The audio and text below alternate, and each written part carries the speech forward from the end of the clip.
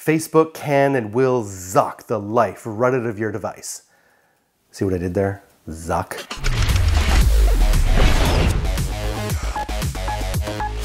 You see, the main things that Facebook is accused of doing is taking up way too much space. The official app is 40 megabytes, consuming too much RAM, background processes draining batteries, and generally being the root of all evil. There's surprising little factual evidence around all of these claims, but there is certainly no shortage of anecdotal evidence that Facebook is the primary cause of a sluggish Android experience. Now, if that's true for you, let's talk about the alternatives, and it doesn't mean leaving Facebook altogether. Well, besides just using Chrome to use the web version of Facebook, you can use Metal for Facebook and Twitter. Metal is one of the few Facebook alternative apps that we'd recommend. The best thing is that it works for both Facebook and Twitter, so you can kill two birds with one stone.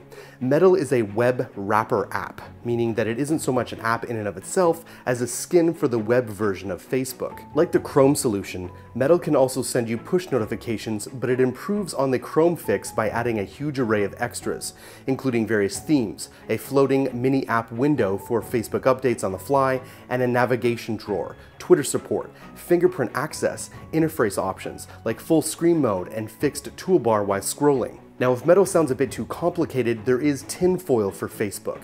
And again, Tinfoil for Facebook is just a wrapper app, but it's super fast and has its own handy navigation drawer and shortcuts. It's nowhere near as feature-packed as Metal, but it's even smaller and faster. Tinfoil doesn't sync in the background, and it doesn't use any more resources than Chrome, so it's very battery and system friendly.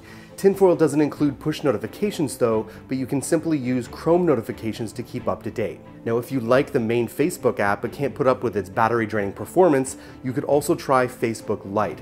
If you haven't heard about it, Facebook Lite is an official Facebook app originally designed for markets where fast-flowing internet connections are not always available.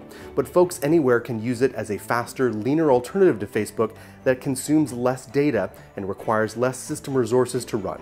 Facebook Lite offers a similar, if pared down, experience to the main Facebook app, but it is much, much smaller. Just a half a megabyte compared to 40 megabytes for the normal Facebook app.